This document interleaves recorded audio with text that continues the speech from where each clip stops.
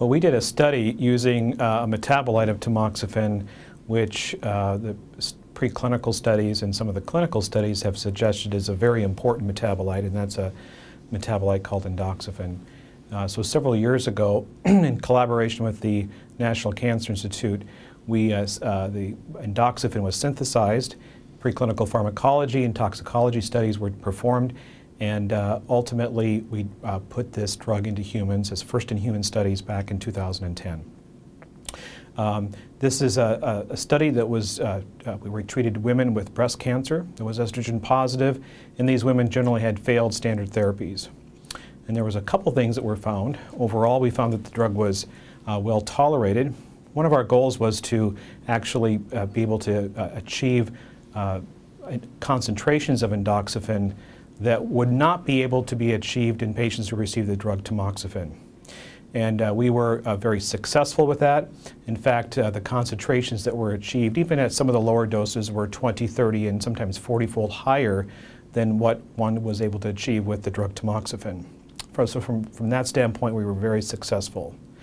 Very important, however, and encouraging was the fact that we saw some very encouraging clinical activity. That is, these women who had failed standard hormonal therapies, there was a number of patients that had partial response. There were patients that had prolonged stable disease. That is, their cancer was under good control for over a year. So overall, we're very encouraged and looking forward to the next steps. Right now, we're actually doing an expansion study where we're looking at a lower dose of endoxifen versus a higher dose. So one of the questions that comes up is, what's the best dose of endoxifen to take forward?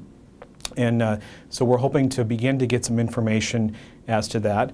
The next steps after that will be ultimately to study endoxifen further in women who have metastatic breast cancer and who have failed some standard therapies, to further study the effects of the drug as it relates to clinical activity as well as toxicity. Eventually, what we'd like to do is to take this drug forward in women who are premenopausal. In women who are premenopausal, the only drug that's FDA approved for the treatment of ER-positive breast cancer is the drug tamoxifen. And so we think that based on our preclinical studies that endoxifen is a better drug than tamoxifen. And also based on the importance of a number of studies that have showed that that metabolite is critical for the activity of tamoxifen. So the eventual goal would be to actually study this drug early on in women who have early stage breast cancer and make a direct comparison with the drug tamoxifen, which is a standard of care.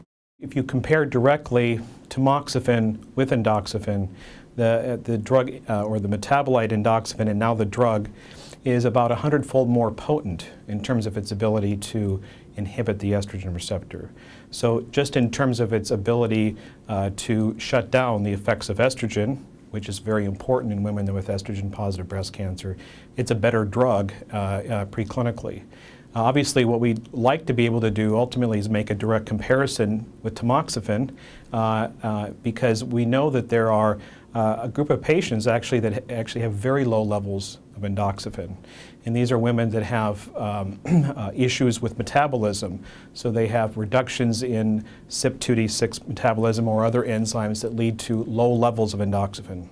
So ideally, we'd like to be able to prospectively test in that population, and perhaps endoxifen could be a better drug specifically in those patients.